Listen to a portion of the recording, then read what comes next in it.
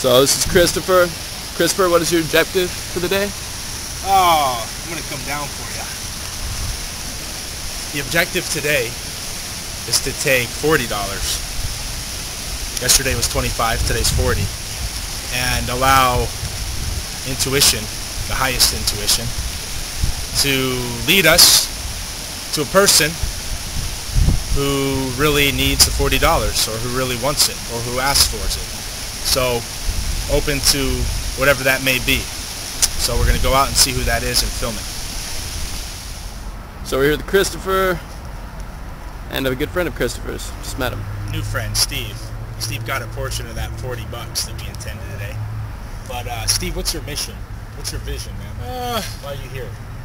Well, I'm always here to, I just follow God's light, how it trips in my dreams, So I have a lot of skills, but I always make sure it's not my will, but God's will. So I could say my mission. I have a few different directions my life could go in. And so instead of me trying to force it, I just meditate and pray and say, show me, speed up my karmic light.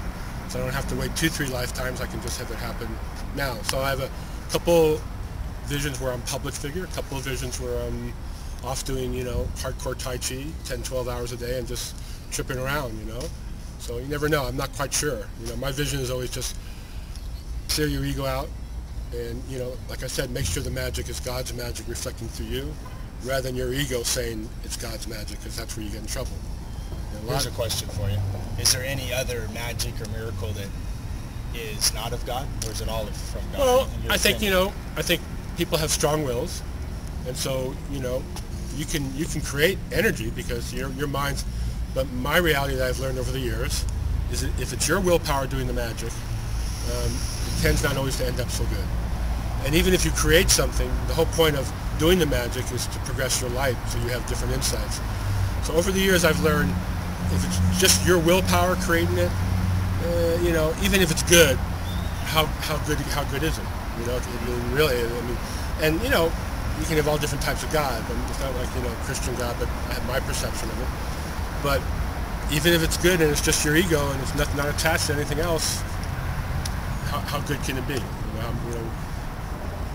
Don't you say from maybe this point forward, this is a message for you to tap back into whatever that is that you've tapped into? I'm tapped into that reality 24 hours a day, 26 hours a day. I was that way even before 10 years ago. And 10 years ago, I was in a 12-day coma. And my soul was about this far out. So even before then, I was tapped into that. Even more tapped into it now when you spend a year where your soul sort of coordinates with your body and you can actually watch your soul come back into your body. It intensifies it more. But since I was 2 years old, I used to fall asleep trying to imagine nothingness and infinity. So, different perceptions of God. And the thing you learn is as you grow, how dedicated are you? If you want to see stuff, if you want to really see that type of reality, spirit matter, you're always cleansing your ego. I'm always tapped into it because I'm always cleansing my stuff. Even if I'm flirting with a woman, I'm always cleansing it. What's the reality there? And not a lot of people are that intense, but for what I do, if you want to really, progress that way, it has to be that intense. Because at the level I'm at, and I don't mean like the hierarchical level, I mean my experiences, what I've been through, some of the pains I've been through, I might as well die if I'm not going to do that. What's the point of living if I'm not doing that? Because I'm just sort of wasting 20 years hanging out. And the other hand is also by doing that, I've had so many beautiful, magical experiences that, the beauty I've seen, it doesn't really make any difference now. But I'm always tapped. Always. No problem, man. Good to run into you, my friend. Yeah, very nice running into you guys.